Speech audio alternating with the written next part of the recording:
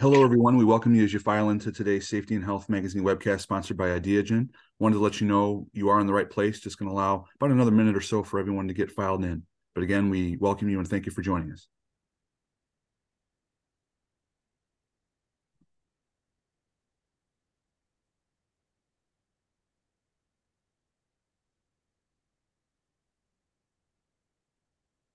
Again, we say hello and welcome you. You are in the right place. This is the Safety and Health Magazine webinar sponsored by Ideagen. Just going to allow another 30 seconds or so for everyone to get filed in.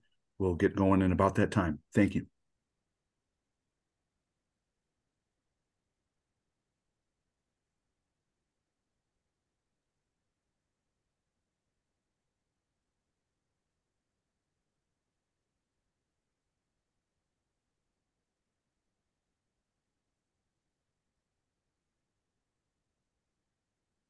All right, well, an official hello, everyone, and welcome to today's Safety and Health Magazine webcast, Riding the Wave, Ocean Spray's digital EHS journey, sponsored by Ideagen. My name is Kevin Drewley. I'm an associate editor with Safety and Health Magazine, and will be moderating today's session. Thanks for joining us. We hope you all are safe and well. In a few minutes, we'll start a presentation, but first, let's review some preliminary items. The views of today's speakers and organizations are their own and may not necessarily reflect those of the National Safety Council or Safety and Health Magazine. Any mention of a commercial enterprise, product, or publication does not necessarily mean the council or magazine endorses those items. At the end of today's webcast, we'll conduct a question and answer session. To ask a question, simply click the Q&A button on the bottom of your screen, type your question, and click the send button. Feel free to ask your question at any time during the presentation. You don't have to wait for the question and answer session to begin. We'll try to answer as many questions as possible, but because of the large number of participants today, we might not get to every question. Any unanswered questions will be forwarded along to today's speakers. At the end of this webcast, you'll be asked to complete a brief evaluation survey, and we'll let you know more about that after the presentation. This webcast will be archived, so you can access it after today's live event. To view this webcast and all of our past webcasts, please visit safetyandhealthmagazine.com/events. With that, let's go ahead and get started. Our speakers today are Nick Marquardt and Gordon McEwen. Nick serves as Corporate Safety Manager at Ocean Spray, and he brings more than 15 years of EHS experience and has been an integral member of 2 OSHA Voluntary Protection Program certifications. Gordon is Global Vice President of Product Marketing at Ideagen. He has a background in governance, risk, and compliance software, and advocates for safer, healthier, more sustainable workplaces while helping organizations to understand, digitalize, and improve their EHS processes. Again, we thank you all for tuning into this presentation. Nick and Gordon, whenever you're ready, please go ahead and take it away. Hey, thanks, Kevin. And hello, everybody. Welcome to the webinar. So not long ago, Ocean Spray decided to establish a global environmental health and safety system to better find and eliminate risk. Once launched, the eSafe program transformed their safety culture. So Nick, hello. And what does safety culture mean at Ocean Spray? And what's the connection with your OSHA compliance program? Good morning, Gordon. Thank you for everybody for joining. Really the question about culture is, I think, the linchpin of a safety program. Culture is the engagement with your team, whether it's leadership or hourly. It's the engagement with different partners, whether it's OSHA, contractors. But the culture is truly, how do you look at your safety program? Is it just something you do in a cost of business, or is it truly the nature of what you do? And I would say at Ocean Spray, the culture that we had even prior to this change was very healthy. We had a very good idea of what a culture should be, but this just helped us take the next step because it made us smarter about what we were doing. And it helped develop that culture so that we could prove, number one, we had a good culture, but number two, what were those methods we needed to take to truly make that culture something that just existed because it was there. Yeah, so it's not what you do, it's the way that you do it. That old saying, and it's the behaviors, it's how people behave, it's how people think about safety rather than necessarily just straight compliance. Absolutely. When you have an employee come to work and they believe that they're a part of the program and that what they do matters apart from just pressing a button or in Ocean Spray's case, putting juice in a bottle, when they know that they're important, they know that their leaders and their partners out on the production floor care for them and are actively looking for their safety, that is what breeds the culture. And then it becomes a question of, I'm not doing this because I'm supposed to. I'm doing this because I know at the end of the day, I will go home along with all of my other partners. And that's truly where the culture comes in, is that each person looks at themselves as their own individual safety manager. And it's not a got you. It's not trying to catch somebody doing something wrong. It's, I truly care for you and I want you to have the same success that I do. So part of the impetus for this conversation, this webinar, is that you've had a program over the last few years, a transformation program at Ocean Spray, your ESAFE program. Can you tell us a little bit about what that is? When did it begin, and what was the trigger? What was it that needed to be accomplished, needed to be changed? Yeah. Okay. Yeah. So when we're talking about our safety program at Ocean Spray, really it was over about the last 3.5 or 4 years that we truly invested in this. As I said, we had a really strong safety culture prior. The location that I was actually the safety manager at was a VPP site. So for those that don't know, the VPP is the Voluntary Protection Program provided by OSHA. And in 2018, our location was VPP certified. So that in and of itself kind of tells you what the culture was like at that location if you do know about VPP. But one of the things that we realized is VPP asks about above and beyond practices. How do you get better every day? How do you prove that you're getting better? And one of the things that we had realized was that prior to eSafe, everything that we had was very manual. It was documentation, it was filing cabinets. And in order to get that data, it was hours and hours and hours of research to truly sift through all of that and try to make sense of it. And we thought, we've got all of our programs developing to be world class. We've got very low incident rates. We've got people engaged in the process. But the way we manage those processes were really antiquated. And so for us, developing eSafe to what it is currently helped us not only get that data, make sense of it, but also apply it in a timely fashion. So when we could see that a risk existed, rather than it taking a week or two or whatever that time frame might be, we were able to get that information out in sometimes minutes to hours. And we could share that with a network of folks rather than just silo it within one location. So that truly was kind of the genesis of how do we make our program world class along with our performance. And that's really where eSafe was that linchpin for us. So you wanted to improve your safety intelligence, better. So, well, I suppose digitalizing your management of SOPs and policies, being more audit ready, managing behavioral safety and incidents and so on. And did you go from a previously sort of manual world of, what was it like? Was it ring binder files and Xerox reporting forms and Excel spreadsheets? I mean, what were you using back in 2017? Yeah, that's absolutely it. Centralized. Yeah. Everything that you just said is a yes. It was Xerox copies of a document, whether it was the oldest document we had or the newest. It was people doing things actively on a piece of paper, putting things in a binder or a file cabinet. When we would do our behavioral safety processes, we were getting anywhere from probably 2 to 250 documents every month. And sometimes, you would get 50 or 60 documents in a week.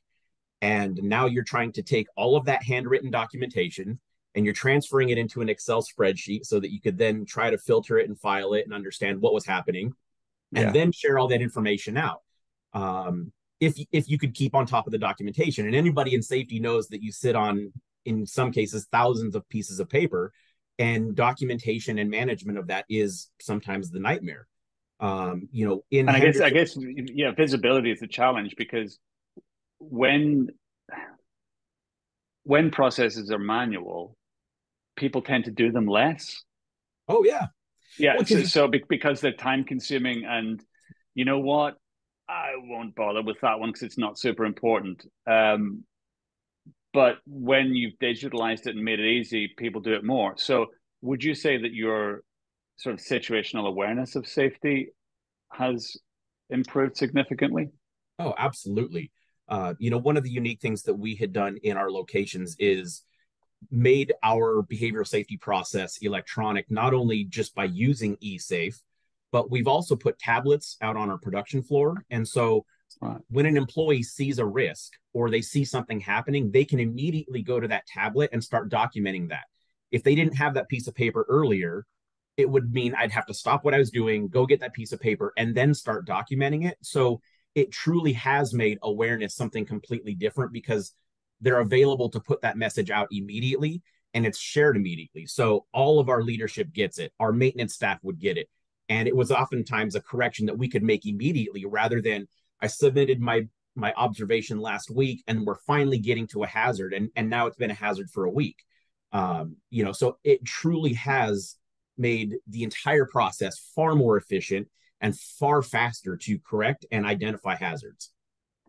Okay, well, I'd really like to ask you a little bit more about that. For example, how you're managing behavioral safety observations. But let's take a pause for a minute because I think that leads into our first poll question quite nicely, which is how does your organization manage safety?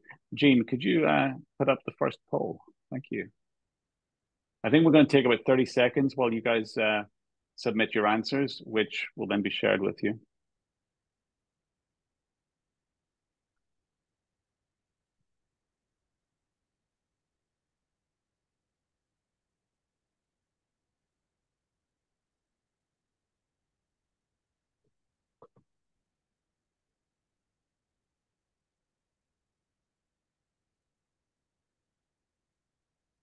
Wow, now that's interesting.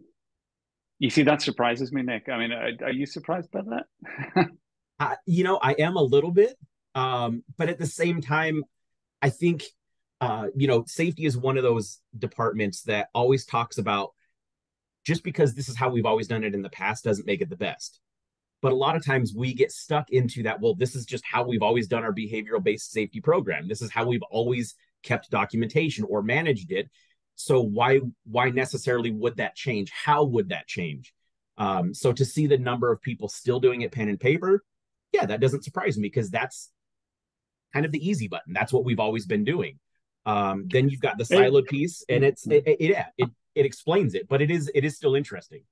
Maybe it's just because I work in the software industry. I think we live in a digitally transformed world, and it's surprising to me that people are still managing business critical processes with paper and Excel. But there it is. Yeah. Listen, thank you everyone for doing that. So, yeah, Nick, back to your processes and how they've changed. So things like corporate safety audits, behavioral safety observations, safety reporting, and the way that that's democratized to across your organization. Can we talk about that a little bit? Let's take behavioral safety organization BSOs. I mean, yes. How are you managing those these days? So right now, everything is electronic. We have rolled that out across all of our locations. And the benefit to that is I can then take information from the East Coast and share it with West Coast locations or with Central America, you name it. So we have truly a global presence in safety management of our data. It has made it super easy because if you walk around, everybody knows how to use a phone. I mean, from people that didn't grow up with phones, it's a natural thing. The number of tablets you see out there, it's just now something that people are comfortable with. So again, part of being, I think, a good safety person and having a good culture is making it easy for people to do the things that you want them to do. And so one of those things is rather than forcing you to get a clipboard and go get a piece of paper, you have a tablet right there at your workstation. You can carry it with you. You're having a conversation. It's a natural inclination for people to use a tablet anyway. So it also makes the BSO a little fun because you're now interacting with it. And what I have found personally for myself and for others is that when I was using a piece of paper, I was concentrating on what does the piece of paper say and what am I finding that matches those questions. Can you help us color this in a little bit for us? Yeah. Can you help us visualize what this looks like at Ocean Spray? So I've been drinking Ocean Spray since I was a little kid, and I imagine that you guys have, you're probably this time of year, you've got a big harvest going on, people bringing berries in from the berry bushes. And Well, paint a picture of what a typical BSO scenario would be like. I mean, Okay. what who are you observing? What are they Yeah, doing? absolutely. So one of the really important parts, and I think this is really the one of the linchpins of a good, healthy behavioral safety process, and that is honesty and transparency. So the first thing is a BSO, in my opinion, can be performed by anybody that works at your organization. And I truly believe that your leadership should demonstrate the ability to do that behavioral safety observation and live by those findings as well. So for us, the way we do this is every person in a building is encouraged to do an observation. And the way we would do that is we would go out to the production floor and I see any employee working. And part of that open and honest, transparent part of the process is I would want to make sure that that person knows what I'm there for. I would say, Gordon, hey, what are you doing today? I'm putting caps in a capper. Hey, do you mind if I watch what you're doing? I'm going to do an observation. You know why I'm there now. I don't want this to be subversive. I don't want to hide behind a column and take notes because that doesn't build that trust. For me, it's very important that a BSO collects data about where our risk exists, but it's also important for me to develop a safe conversation about safety. When when you and I have that honesty and that transparency, I can now come out in the future and Nick isn't going to come out here just to try to find things that I'm doing wrong. He's actively looking out for my safety and vice versa, right? And so we have employees that feel empowered now to watch leadership and say, hey, just be careful. I'm going to be putting water on the floor over here. It's going to be slippery while I clean this up. Can you guys just stay out of the area for a while? They feel empowered to have that conversation. And it's not like, oh, here's the leaders. I can't say anything. They can do no wrong. So it develops that relationship. And that's where your culture starts to develop, is that people know I'm part of a program that cares for me, whether you're the plant manager or you're the newest employee in the production facility. So that's the open and honest, transparent part. The old process, we would have roughly 25 to 30 questions, and it would be anything from, are you wearing your PPE correctly, to are you locking out if necessary? Are you keeping slip hazards off the floor? So again, you would read the question and you would look out on the floor and say, no, I don't see any slip hazards. And then you would mark that off. But your concentration, I found, was always on that piece of paper. What I found now by moving it to an electronic means is I am spending far more time watching what's happening, kind of documenting the hazards that I'm seeing or the good practices, so that when I do a feedback, right, as soon as that observation is done, I want that employee to know, what did we find? And I always lead with the good things. What are you doing well? What do we want you to continue to do really well? Let them know.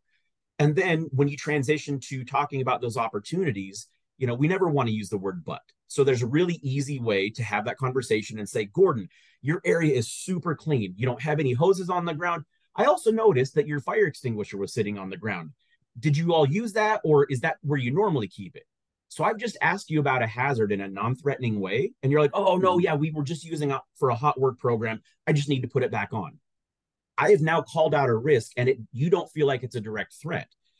But the other part of this is, by asking you to do an observation, I'm putting some power back in your hand. You have the ability to say no, but you know what I'm out there for. So I've never had a person say, no, you can't do an observation. They know what I'm there for. And now it's that conversation. And that's what builds it, so that when I give them that feedback, we've had a conversation. It's not just Nick or somebody else telling me what I've done wrong. So for me, that's kind of a very quick synopsis of how an observation process goes. And then with it being electronic, all of that data is automatically managed. So that's really interesting that you find it less of a barrier. Paper is more of a barrier between you and the colleague that you're observing than a cell phone or an iPad. That is interesting. And you mentioned the level of engagement of shop floor colleagues in the safety culture has improved. Is that reflected in the volume of incident reporting, or the reporting of near misses? If I'm I'm in your plant, I'm putting the caps on the bottles. Are your colleagues reporting situations, non-conformances, near misses, issues more than they were before? Absolutely. And I think the part of that is that the level of awareness has changed. Again, very much like an observation or anything else where you did it on a piece of paper, there can be an incident, and now that supervisor or that lead is out at the incident scene putting that information into a tablet. It's done right there instantaneously. They can take pictures with the tablet and upload that immediately. So you don't truly have to have a kit any longer with your measuring tape and all of these different elements, because you've got it all built into your tablet. Right. Our leaders carry their tablets with them. So whether it's a production issue, a quality issue, a safety issue, you name it, they've got that tablet as their one source of truth for everything happening. And so, yes, it has made incident reporting significantly easier. But I think the other part of this is when you start marrying these systems together, you're finding risk through your observation processes at a higher rate. So you're reducing that risk before it ever becomes a problem. So when you do have a near miss reported, it is truly a one-off situation. So to answer your question, though, we absolutely do see a huge increase in the amount of near miss reporting. And I think that's part of the process too, and a development of that culture where people understand that reporting a near miss or reporting a minor injury or anything for that matter doesn't mean that you're unsafe. It means that you're documenting the things that are happening every day. You're learning from those and finding solutions for those. So what's the scale of that improvement in reporting? Is that 2 times, 3 times? I mean, how much more data are you getting now than before you digitalized the process? Yeah, so I don't remember the exact numbers, but I can tell you when I did the math, we were about 2 to 3 times more reporting now with eSafe electronic means than we were originally. So you got more. You now have more data, and it's also centralized. So I mean, what do you do with that data? I mean, do you find it useful? Do you use it for any particular purpose? Oh, absolutely. So our teams are regularly in conference calls. We have a biweekly call with a certain division of our corporation, and we're always sharing data there. One of the first things we do is our corporate audits are rolled into the eSafe program right now as well. And so when we have an audit, we immediately want to share out best practices. That's for everybody in the corporation to see. If you can get better at it, we want you to know about it. So we do that. But yes, sharing the data, whether it's risk injuries, whether it is, near misses, otherwise, if we see that there's a potential, we want that data out there. So yes, we do communicate that in various different channels. Right. So if you make an improvement, if you make a data-driven improvement in one corner of your organization, you're then empowered to drive that out across the whole organization. That's something you couldn't have done before, right? Oh no. For instance, you mentioned it at the start of the conversation that yes, this time of year we are in harvest. That's where we collect all of our cranberries. And we were doing an audit and we found that there was a potential risk. And we were able to, because of eSafe and other uses of the program, we were able to get that risk identified and communicate it out to the other locations that would have that same risk the exact same day. And within a 24-hour turnaround, every single shift knew about this risk and had communicated it to their teams at various locations. Prior to that, if we had gotten it out of one location alone, we could have probably not gotten all the information to that one team in 24 hours, let alone, 6 other locations or 8 other locations. That's really interesting. Now let's take a pause for a second and do another poll. I know that many of our customers, one of their main goals is to increase their level of incident reporting and safety. But I think this poll question is, what is your biggest safety management challenge? So let's take another 30 seconds and see what the audience thinks.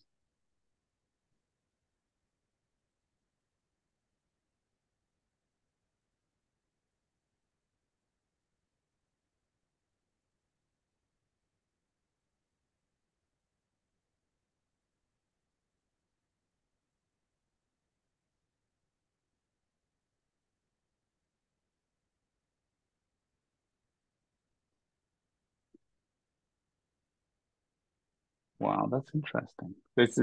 I do love these poll questions. You can't beat some data. It illustrates the point. Absolutely. the biggest issue, and I think we probably have a professional safety management group of people listening into us today, and they're saying that the biggest challenge is procedural inconsistencies and colleagues not following process. What's the Ocean Spray take on that, Nick? What do you think of that? You're always, I mean, in safety, you're trying to get adults to make the best decision for themselves at all times. When you're in manufacturing, and I myself worked as, you know, an operator on a line making paper towel earlier in my career. I know what that's like. You want to get out and you want to put out cases. Production is what you see. That's the value that you get. Safety itself doesn't generate revenue, except for when it does, because an injury, right, is cost to the organization.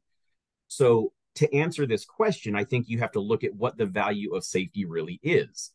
And I think this is also where the culture piece is truly developed. So at Ocean Spray, one of the expectations is that it doesn't matter if, again, you are the plant manager or you are the newest person on the team, you're held to the same expectations.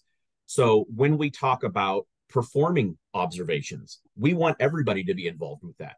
When it comes to incident investigations, we want people to be involved with that so they can share that with their teams or the leadership or other locations.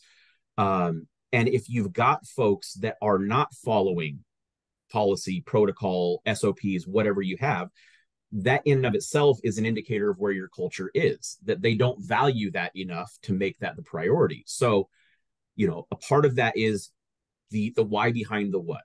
Why are we asking you to do this? Why did we switch from paper to electronic means?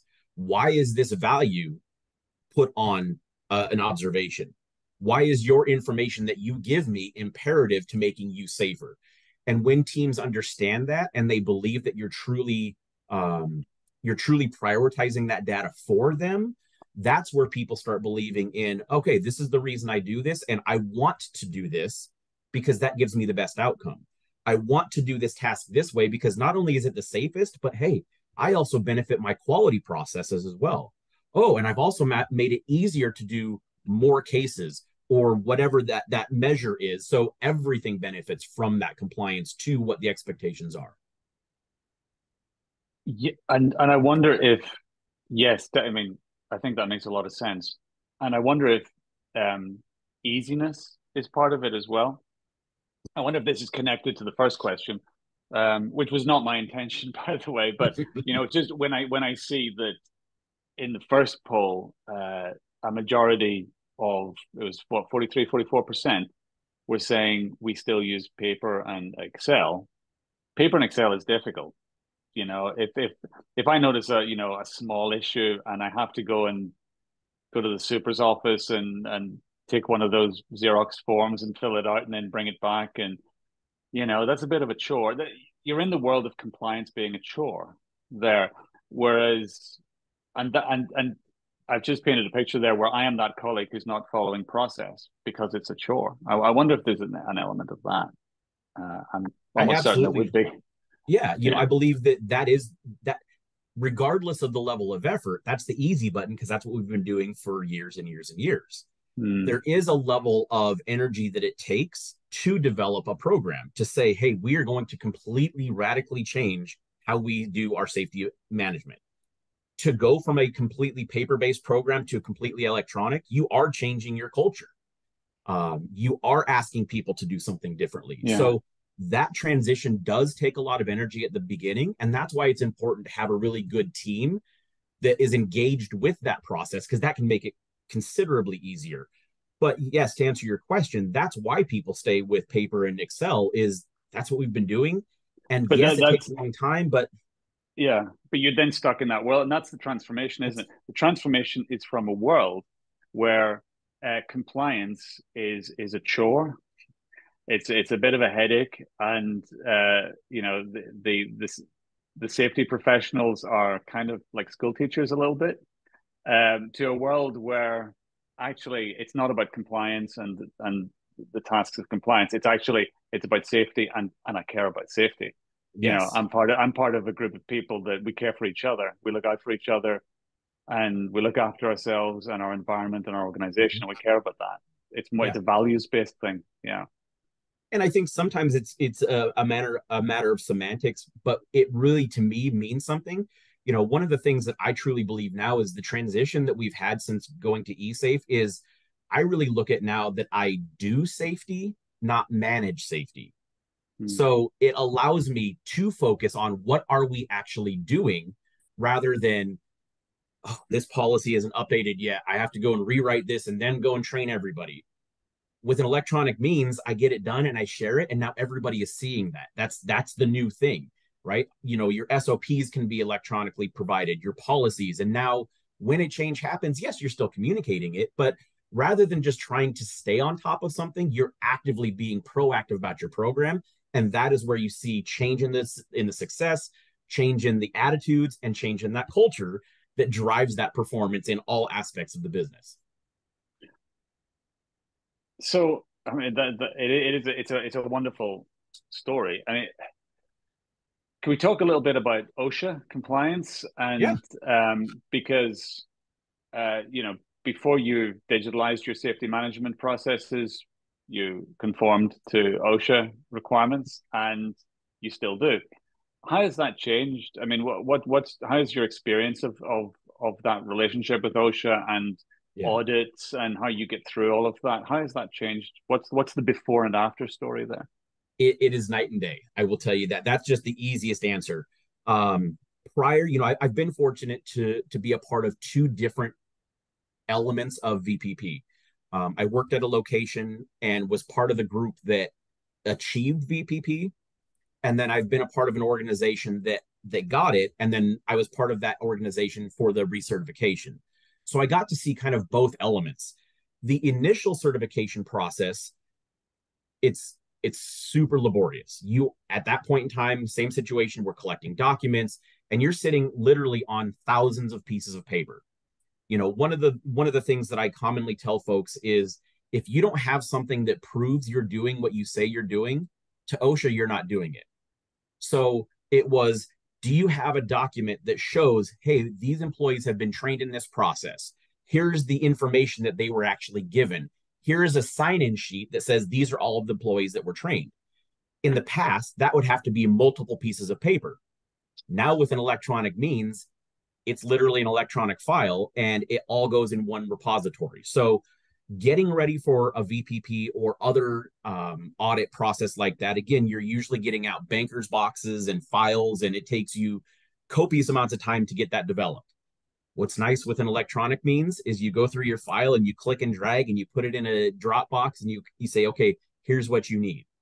And so from initial certification that I was experiencing to recertification, the asks weren't different. They want to see everything. But, in our recertification in 2021, we submitted that I'm estimating over 3,000 individual documents, but they were submitted electronically. So I didn't need an auditor on site going through each individual piece of paper. They could do that from their offices. When they did come to the site, it was about physical findings, walking through the facility saying, are you exemplifying through practice what we read through policy and procedure? So again, that transition made it where, our audit went very well. I mean, again, we had very high expectations or have high expectations in that facility, but OSHA can now come in and really focus on what makes us better because they've already done that validation. So it has truly decreased the amount of time that you have to have those folks on site.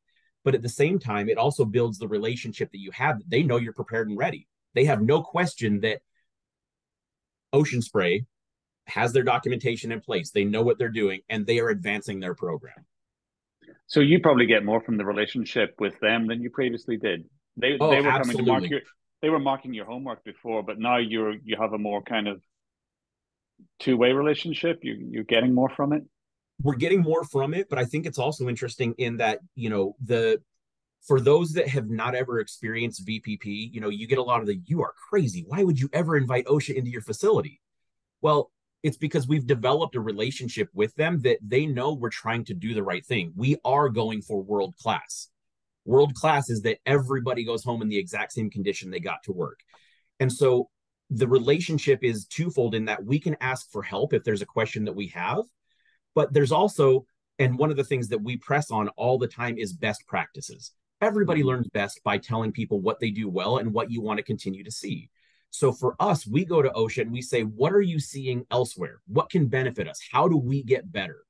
And they will do the same thing for us. They'll say, hey, this company is asking for a process. You guys do it really well. How can we get that information to them? How do we share that? So for me, I don't really care what your name is on the back of the vest or who pays your paycheck. I want you to go home safely. So whether you're a contractor, a visitor, a guest from another location coming to tour our facility, I want you and your employees just as safe as I want our employees. So anything we can share through OSHA or directly from us, that's what we want, and that's what makes everybody better. You know, that's so interesting to me. I mean, over the past 10 years, I've had the privilege of, sitting down, having a conversation like this with, safety directors at airlines and, senior pharmacists at, hospital pharmacies where they make their own generic drugs and so forth. And it's actually always the same thing. And it's about the relationship with their respective regulator, is that it's things like audit preparedness, so an actual level of comfort of the safety officer concerned, in that sense of knowing that you're ready for the audit, and you're not going to be sitting there sweating, because no matter what the auditor asks for, you can just bring it up, in the system, rather than having to, run next door and rifle through some boxes that you hadn't brought through onto the table this time. Cool. And the first time I had this conversation was with a head of safety at an airline who called it safety intelligence. That's why I still love that term, because he said, before we implemented this system, when you were dealing with auditors, you were running around with 3 or 4 files and your fingers in different places in the file, so you didn't lose your place. But it's really the same story, isn't it? It absolutely is. And, again, we're humans. We want to find ways to make things easier. Part of it, and my wife always jokes with me, she's like, you're always fiddling with how you do things to make it faster and make it easier and make it better. And that's true. But then I've also got the safety piece of this to say, well, how do I cut some corners but not cut the safety? And so if I can make a process easier for myself or somebody else, I've now made your job better. Well, you make it more effective that way. I always think if you make something, don't make things more difficult for people. Make them easier. And that's part of being a good manager, right? Yes, right. And that's a unique perspective. If you can take a production-minded background and understand the difficulties, and then say, but we also have the safety element we want to marry in there. Not only does it show you understand what I'm telling you, but you're also finding a way to make my life easier and safer. And when you can do that and truly going to, a safety intelligence type of mentality, that has truly changed it. And now an employee says, I don't need to take the extra 5 minutes to go off of the production floor to get all the materials. I'm in the middle of my process. I have what I need immediately available. I can still keep doing what I'm doing. I can keep an eye on my line. My production stays going, but I have the ability to focus on my safety elements as well. So we have removed those steps, and we have made their jobs safer, and we have made their jobs easier. So I would absolutely say that that's an imperative. I want to ask you a little bit about how you brought everyone with you on that journey, but let's just get our final poll. I think we had 3 polls. So Gene, if we can have that third poll up, it's a really simple one. How do you rate the effectiveness of your current safety program?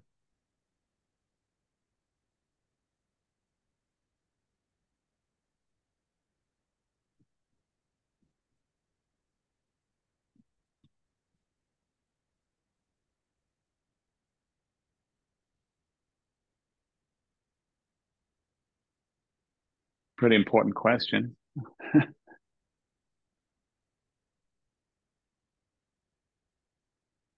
Partially effective. Wow. Good. Now, I wish we had another poll that said why. Correct. Should have thought of that one.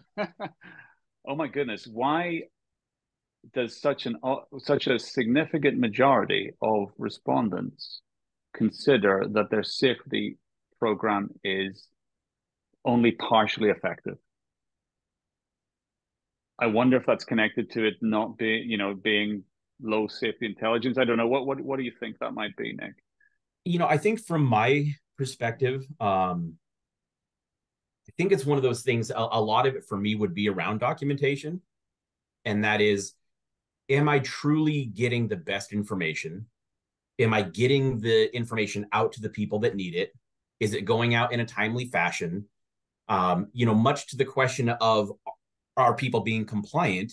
Part of that is, have I effectively trained them to the new expectations based off of the data that we found?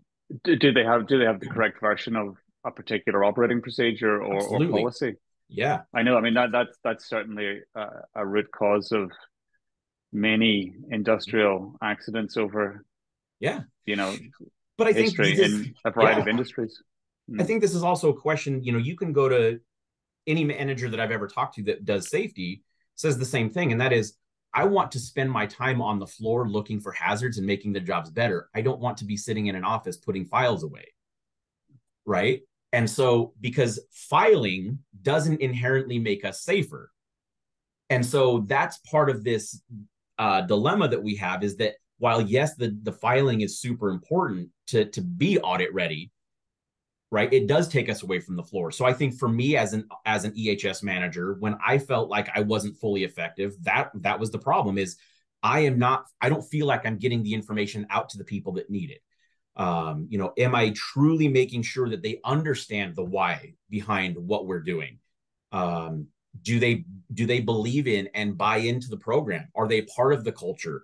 And I think this is one of those questions where, culture is again so much of what you do. There's a program that we have called Hiring for Attitude, and I always believe that you can teach people a skill, but you can't always teach them an attitude. And so, part of that is bring those people in that want to be a part of the program, that are excited about learning and doing. And it takes that partially effective a little bit higher, because you're seeing that evidenced by what these folks are doing, because they are engaged in your program. So I'm still struck by that partially effective thing. What would you? This is a different question from the one I do want to ask you about the change management thing, and we've got a little bit of time. But for those peers, those colleagues in safety management who maybe feel that their program, their system is partially effective, I mean, what's your advice? I mean, you're clearly very happy and successful in what you've done at Ocean Spray. Well, what's your advice to your peers who are maybe considering their partially effective system and what to do about that? Where do you start? I think the first place is making sure that your teams are all aligned. I think, a lot of what we do in Ocean Spray, but a lot of the places that I've worked in the past, it has to truly be a top-down priority, that everybody feels that safety is an imperative, right? Mm-hmm. I want to make sure that my plant manager sings the same song that I do, that they're looking for hazards. And I think when employees know that my leadership team supports me, they believe in this, it makes it a lot easier for them to go along with it. But I think it's also important when your leadership demonstrates that out on the production floor. They're wearing their PPE, they're following the procedures, they're actively asking, how can I make your life better? How can I make it safer? Getting the start of a really good culture is the most important piece. I will tell you, there are still days that I walk into a facility and I'm like, oh my goodness, we are so far behind. But then you start talking and you see the engagement and you see people asking questions. And you're like, oh, what am I thinking? No, we're doing the right things. So I think part of it is, the old adage of how do you eat an elephant? It's that one bite at a time. Find out where your gap is. What is your biggest gap? And put that energy there. Is it I need to update a policy? Get it updated. Once I know that that's updated, okay, now how do I truly get it out to the team? And one of the things that I encourage any safety manager that I work with, or any manager out there, is I carry sign-in sheets with me. So when I go out to the production floor, if I have a conversation with people about safety and it's value added, I'm learning something, I'm training a 1-point lesson, I have those people sign that sign-in sheet and I save that. So if somebody asks, hey, how do I know that you have talked about lockout? I can go through my lockout folder and say, here are all of the conversations that I've had with employees about lockout, training them to use the software, showing them where lockout points are, whatever that is. When you start seeing how much work you're doing, that takes your program from partially effective to more close to fully effective, because you're going, oh, wow, I am actually seeing what I'm doing versus feeling what I am or am not doing. So I think that's some places to start, is just your own validation that you're moving your program forward. Very interesting. But Nick, I realize you put a lot of effort into this. You've done a lot of the talking, but I do have one more question. So yeah. you've done a business transformation project really in the context of safety over the last 5 years. Change management is difficult. Frontline staff often have trouble with change. I mean, have you learned anything about change management in the last 5 years? And would you have any advice for your peers who might be implementing, a safety management digitalization or transformation? Yeah. Just in terms of bringing people with you? Yes, I would say the number one thing is find your cheerleaders. Find those people that don't necessarily have to have all the answers right now, but they're on board to change. They know that change can be a good thing. And this is one of the things that I personally am proud of, is I really embrace it. I love change because, I don't want to get stagnant. So if you find others in your organization that feel the same way, that you're like, it doesn't matter what I say to Joe, he is always ready to go, yeah, you know what? Let's see what we can do. Find those people and ask them for your help. So when we were changing from paper to eSafe, we had a team of those people, the people that were willing to jump on board and say, okay, how do we make this successful? Right. If you run into an issue, you work a way through it. And when you get those people that, number one, are willing to change, and they can be your cheerleader at each of the locations, then it's just answer questions and show how you can make it effective for people. And just say, did you formalize that? I mean, did those guys get a sort of a designation like a safety leader, or was it totally informal? No, it was truly, they were identified as the team. Right. And they went through and we made the selection to go with IdeaGen. And we use the term eSafe. That's just what we call our version of IdeaGen. But we had a set team, and we had regular meetings, and we would talk about IdeaGen and say, yep, this is what we're going with. And then when we were developing what we saw in IdeaGen, it was, we want this module, this module, this module. These are the questions that need to be asked. The incident investigation form, everything that we had was truly developed by this team. So now when they see the program in action, they have that level of ownership to say, I was part of this. I helped develop this. So not only are they a cheerleader for a program in general, but now they see their work in action used by, Ocean Spray has over 2,000 employees. Yeah. So now there's 2,000 employees using my input every day to make our lives better. That just breeds that confidence, and that this is why it's important. And those are the first steps, again, to integrating this into your system. But again, that's also a really huge step in developing that culture. I can see that. And I guess we've all, if we're fortunate, we've seen examples of that. Because that enthusiasm, that's what sparks in the culture, and it helps propagate it. And I know I can picture that. So Nick, thank you. I think we've completed the kind of the first part of our discussion, and we're in the Q&A section now. So I've got some of the questions coming up in front of me. There's a couple of observations, I think, rather than questions. Gideon points out that there's always room for improvement in safety programs, hence his partially successful poll answer. Stacey comments, I think this is a very, I've heard this comment many times, and I think there's so much truth in it. Without leadership, sponsorship, or assistance to ensure compliance, colleagues continue to disregard policies and procedures. I guess that's kind of classic ISO 45001. You mentioned it yourself 5 minutes ago. Leaders need to be ambassadors, and sponsors of change. Safety cannot be achieved when people continue to violate safety rules, which is why ours is partially effective. Okay, I mean that doesn't sound like yeah, there's some issue there. What do we got here? Here's a straight question from D. Nick, at Ocean Spray, do you use phone apps or only iPad to capture the BSO? We use both. So if we have tablets out on the production floor, for our line operators, maintenance leaders, but then you've also got folks that may have a phone with the IdeaGen app. So they truly can do it on both, depending on the device that they have availability to. Okay. Jennifer asks, do you use QR codes?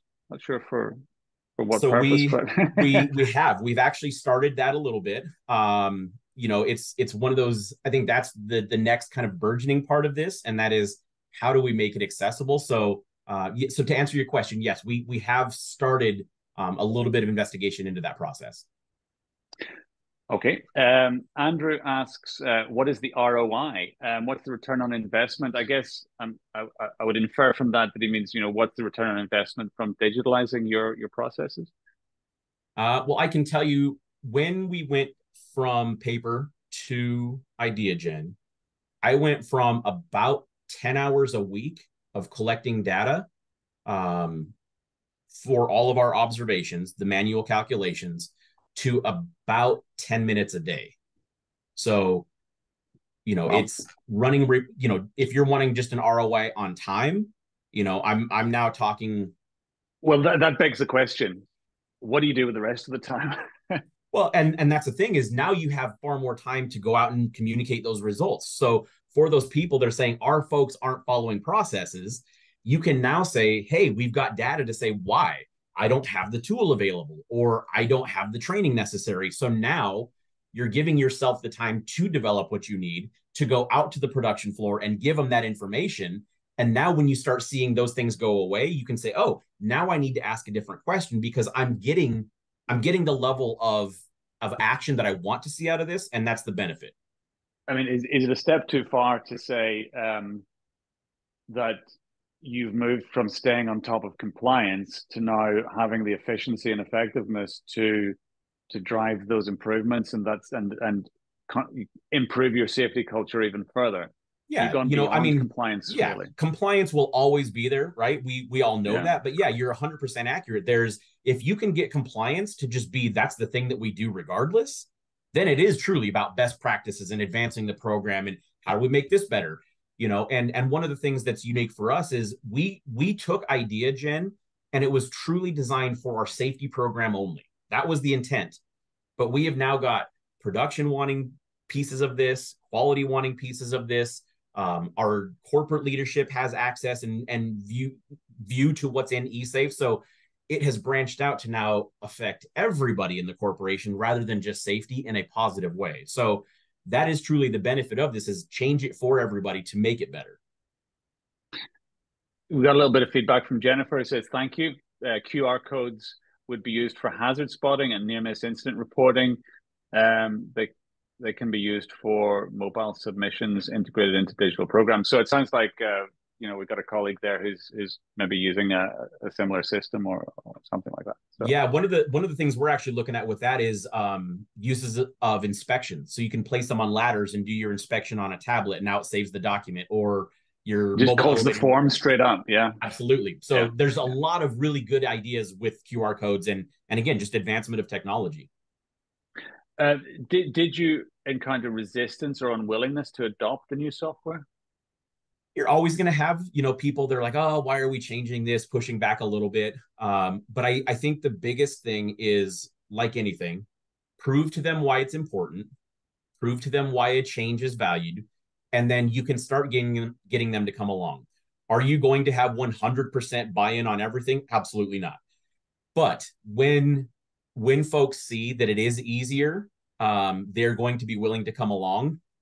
And for those people that aren't going to be your cheerleaders, those are the outliers, but you're still making their lives better and safer, because you're still getting data. So I would say, don't beat yourself up over the people that are pushing back too hard. Really focus on those folks that are driving your program. And that's it. I don't think we have any more questions. So I think that kind of brings us to to the end of our presentation today. Nick, it's been a real pleasure to speak to you again. Gordon, and as the same goes for you. I mean, this is such an interesting conversation. I think it can, if we were in the same place, we could take this one to the bar. But oh, absolutely, I can talk about this all day long. Like this is truly one of my passions.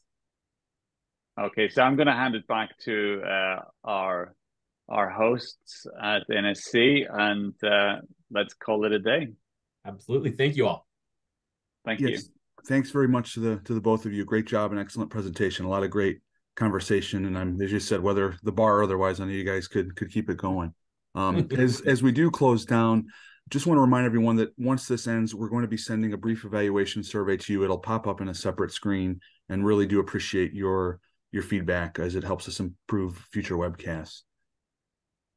As indicated by Nick and Gordon, we do appear to be out of questions, so otherwise would say the unanswered one would go to them. But no, we appreciate you sending those in, and I know they appreciated getting them from you.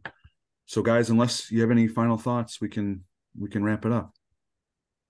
No, just thanks to you, Kevin and Jane, and the team at the council for having us here today. It's been a real pleasure. Thank you.